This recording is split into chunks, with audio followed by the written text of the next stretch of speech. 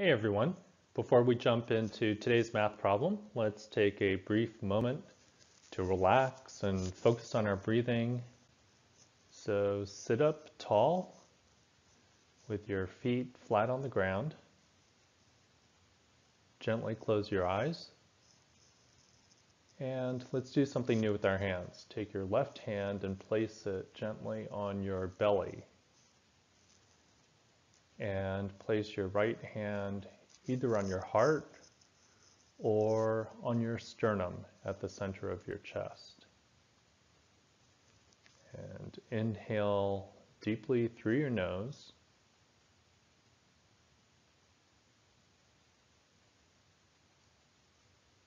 And exhale slowly through your nose.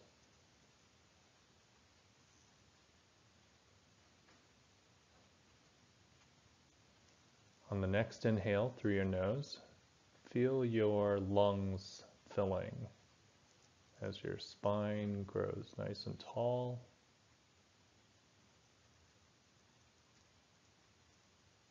And exhale slowly through your nose.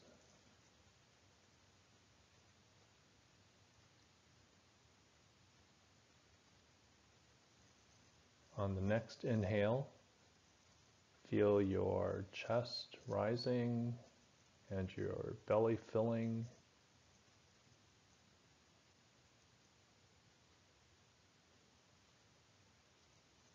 And slowly exhale.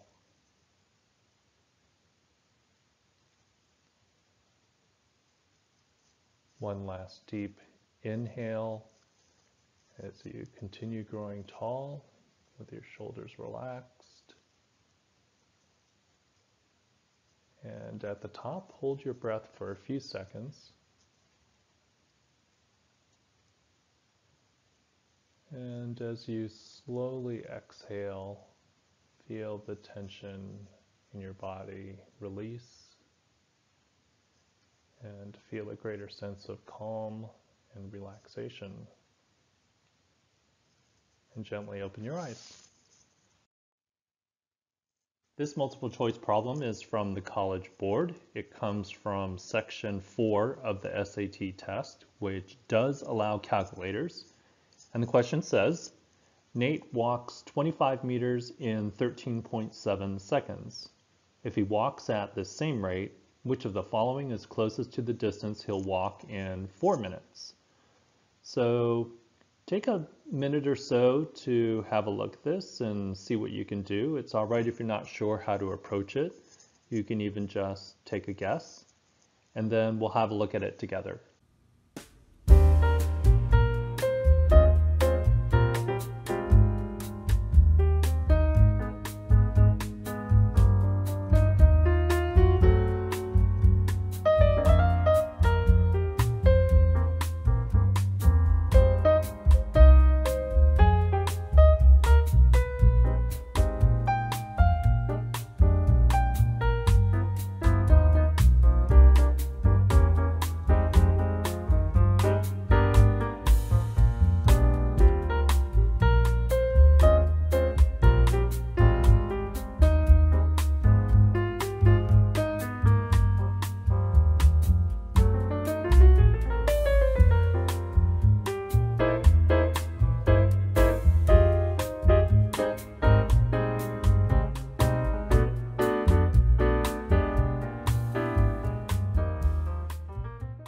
As you can imagine, this is somewhat of a straightforward proportions problem. We see that Nate is walking 25 meters in 13.7 seconds, and we want to know how far he's going to walk in 4 minutes. So I want to show you ways that we can actually use shortcuts to do this problem more quickly.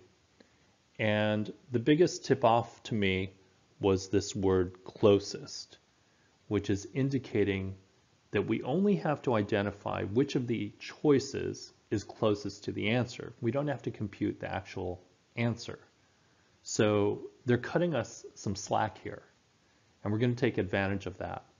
The first thing I'm going to do is take the 4 minutes and convert it to seconds. because the first piece of data that we have is in seconds.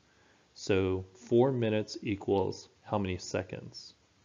Well, I'm going to multiply that by 60 seconds per minute, and I'll get 4 minutes equal to 240 seconds.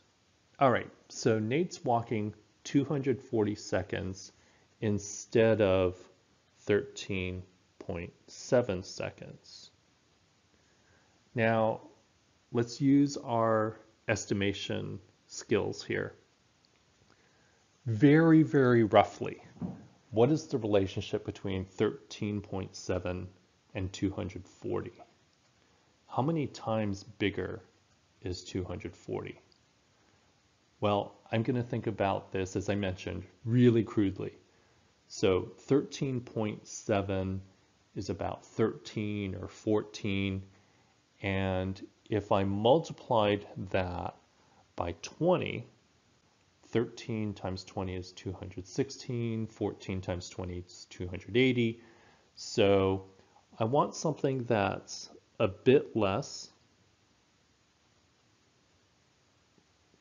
than 20 times, all right? But 20 is our really rough order of magnitude multiplier. Okay, so he's walking about 20 times longer. And I want to know what is going to be about 20 times farther than 25 meters. So I want 20 times farther than 25 meters. The actual answer is going to be a bit less than that because my multiplier of 20, as we said, was a little too large. So I can do this in my head. So 20 times 25, what is that? Well, 2 times 25 is 50, and I have 20 instead of 2, so it's going to be 500 meters. All right, so here's what we do. We ask ourselves, which of the answer choices is a bit less 500 meters? And you'll see that the best choice is B. And that, in fact, is the correct answer. So you could have set this up as a proportion and computed the precise answer and then seen that B is the choice that's closest. But I wanted to show you how, just by using estimation, you can get to that same conclusion. Sometimes having a calculator available to us becomes a crutch, and that can lead us to use strategies that can actually take us longer. So I hope you enjoyed seeing this strategy, that you can rely on your powers of estimation, especially if you notice that there are clues that are tipping us off to the fact that we don't have to find the precise answer. They're cutting us some slack, and we can actually estimate which of the choices is closest. If you have any questions or if you have any suggestions or requests, please feel free to leave them in the comments below. I always enjoy hearing about your thoughts. And if you subscribe to this channel, you'll be notified of new videos as they become available. I enjoyed working together, and I look forward to seeing you next time.